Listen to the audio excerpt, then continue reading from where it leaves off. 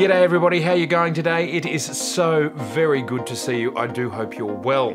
Well, the last few weeks have been a little bit disrupted because my kids have been on school holidays, but now they are back.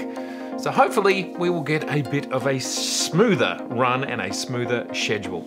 Today I'm talking quickly about a channel update, which I'm super excited about, as well as some news and a tiny little bit of rumors. So let's jump straight into it. And if you want to know about the new firmware update for the Z6II and the Z7II, jump to the end of this video for this late breaking rumoured news. Okay, the channel update. I just want to say thank you so much to all of you out there for helping me get to the 21,000 subscriber mark.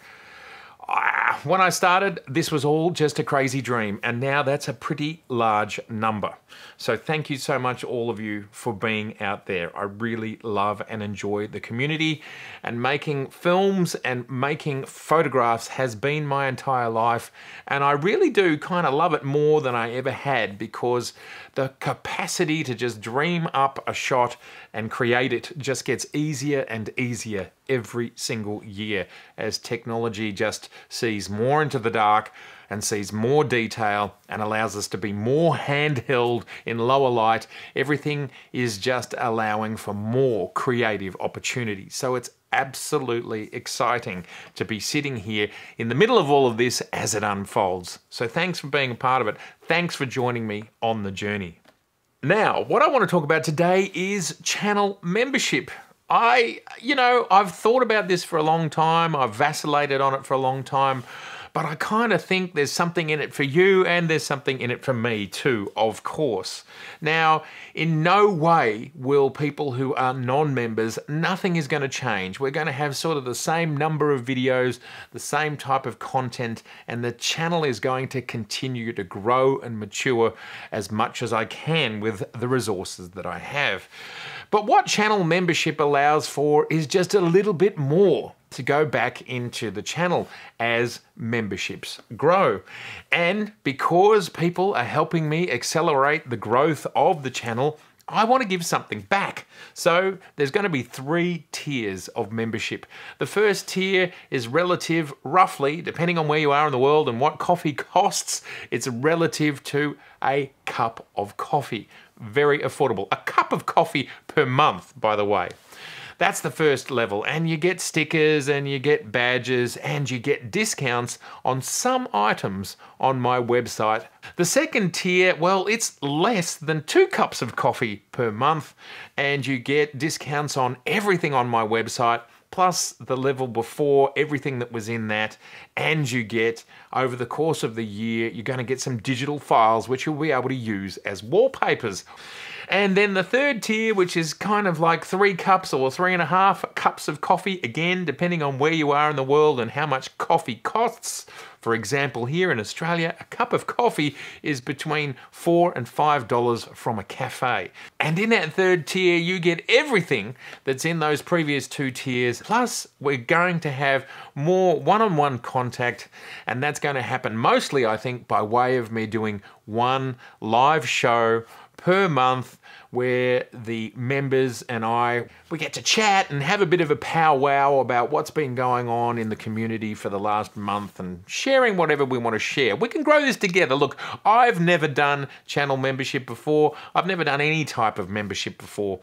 So this is new to me, so let's enjoy this adventure together. But what I really want to stress and reiterate is nothing's going to change with non-members. We are going to continue to create the same content and continue to steadily grow and improve and experiment. If there's one thing that YouTube say to us in the behind the scenes all the time, keep experimenting, keep coming up with new ideas. You've got to try out different things. And part of one of the things that I love to do, and part of what channel membership will help allow to happen, is experimenting with ideas outside of just what we do every week.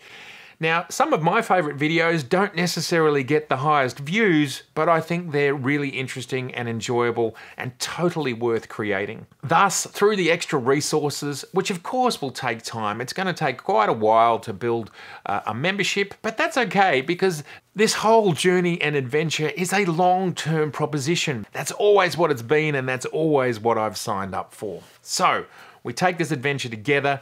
I thank those who want to be members, and we can spend more time together, chatting one-on-one, and again, doing the live stream together. And for everyone else, it's still going to be the same and continuing to be better month on month, year on year. I thank you all for being here. That's channel membership. You can see the button down there. And look, this is similar to Patreon, which you hear about a lot on YouTube. I just decided to stick everything within the one ecosystem rather than having an exterior outsourced version of that. Who knows? If anyone's got any thoughts about it, let me know in the comments below. Okay, now let's jump over to the news, and I would love to start with the Nikon ZFC. So what we're hearing firstly about the ZFC is Nikon has come out and formally apologized already to say that orders are so strong for this camera that they are not going to meet all orders in their first production run. So that's super exciting. Now, I have a feeling Nikon thought that this would be successful. I have another feeling that they didn't realize it was going to be this successful. So I do hope that Nikon in their production runs are realizing that the passion and excitement around the Z mount is growing as it's becoming more fleshed out. I mean, the reality is all we really need is a Z9 and arguably a Z8, a Z90 and some telephoto lenses, and then we have the basics of a system pretty much for everybody. Add in your F to Z adapter and all of the plethora of F lenses that exist today, plus all the other adaptable lenses, and really, this system is mental, as they say in the United Kingdom. Mental.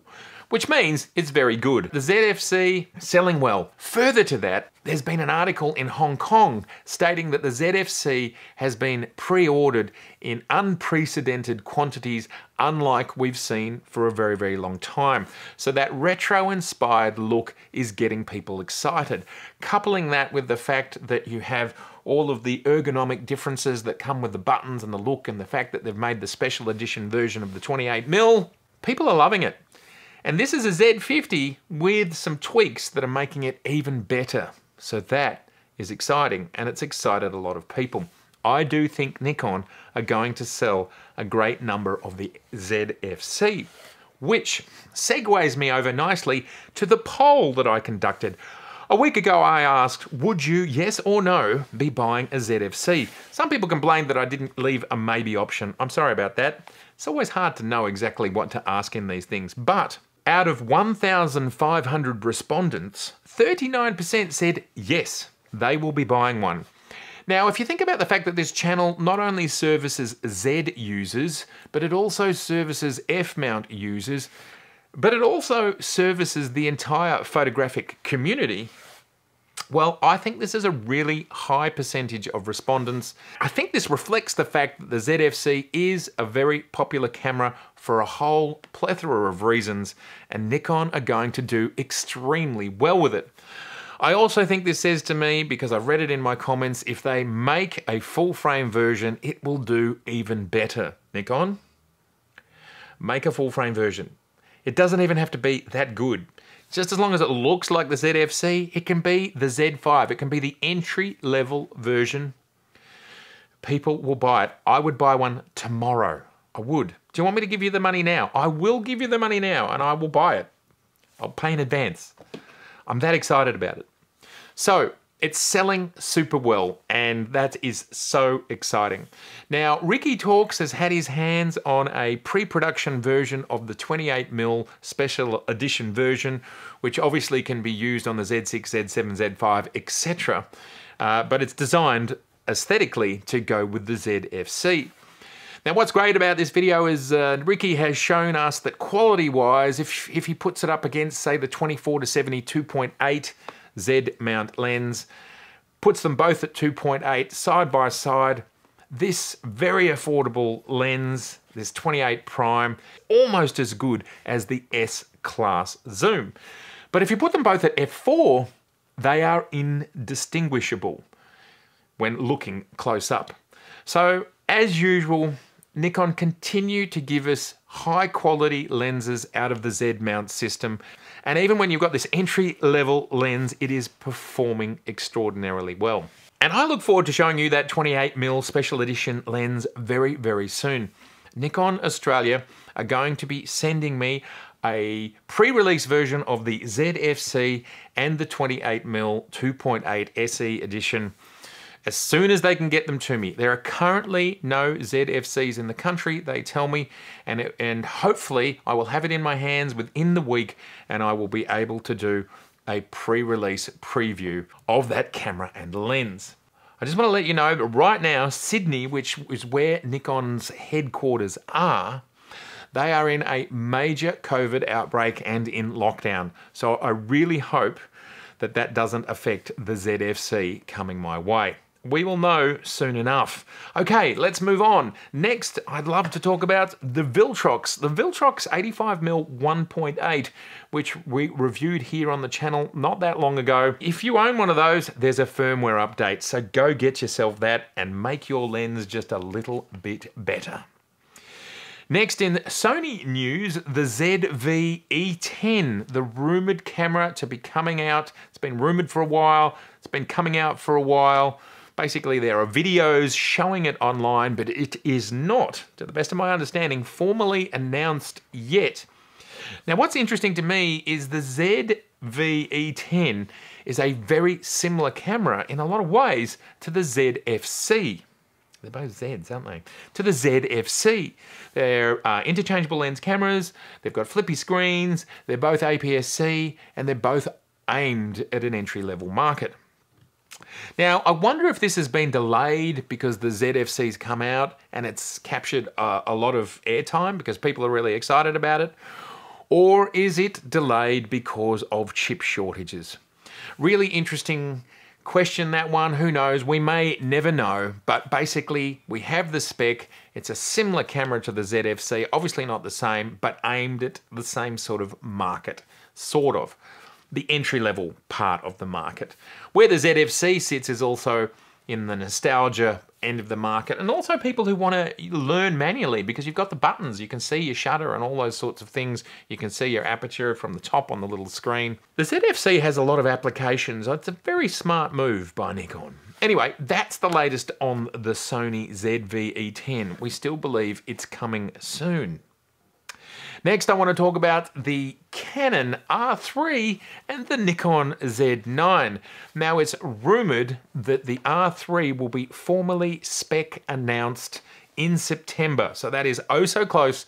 We will hear the official spec, and then it will be arriving in November and December. Now, interestingly, the Z9 is also rumored to be arriving in November and December. And here it is, the two old incumbents of the photographic industry, Canon and Nikon, delivering their first fully pro, full-sized, large battery, vertical grip, mirrorless cameras to the market, and they're doing it at the same time, give or take.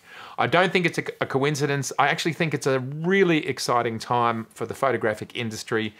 Obviously, Sony have held the limelight in mirrorless for the better part of a decade, and with these two cameras arriving, I think it'll create a much more three-dimensional and rounded mirrorless market in the 35mm space, and ultimately that is absolutely good for everyone. The R3 is in a bit of a different place to the Z9, and I think the A1 is in a bit of a different place to those two as well.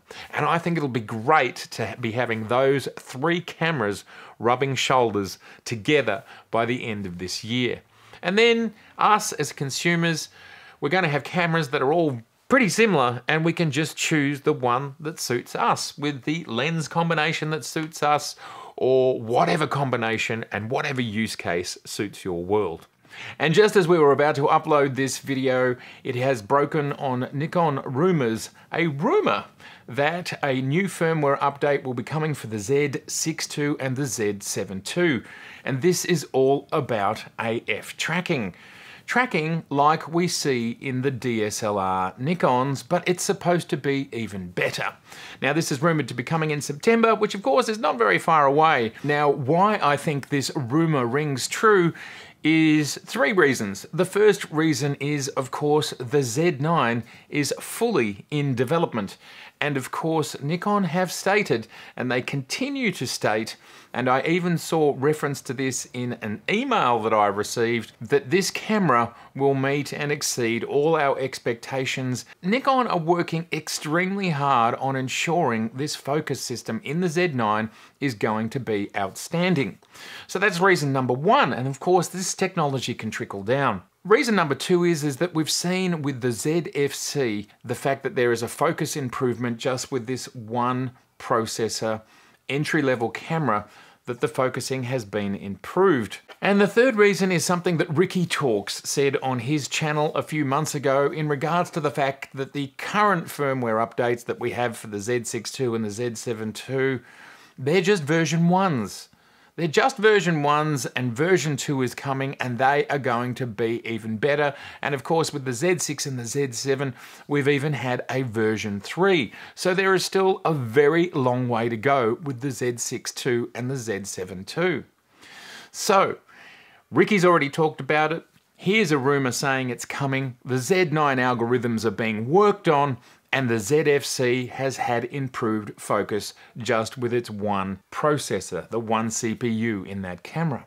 And of course, with the Z9 arriving just a month or 2 after this rumoured update of firmware, I think it all comes together and it all makes sense. So this real-time tracking that we're going to see in the Z6II and the Z7II is absolutely going to be an amazing thing for photographers who do bird in flight and difficult, fast-moving objects like that.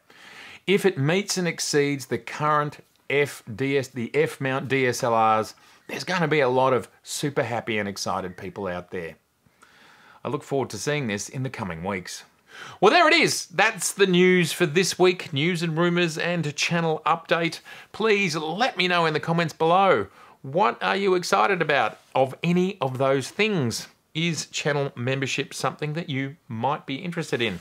Thank you if you are, and no worries if you're not. It's all good. We will march forward either way. All right, well look, if this is your first time here, it's been absolutely spectacular to see you. I would love to see you again, so please do subscribe. Please share and please like. Liking is so good. It helps the video get out there further, and that means a lot to the channel. And please, if you want to be in the 2022 calendar, if you'd like your name printed in every single edition, you must get your order in before July 23rd. That date is getting close. Do not hesitate. Do not blink. Make it happen. All right. It's been so good to see you, and I can't wait to see you very soon. Bye for now.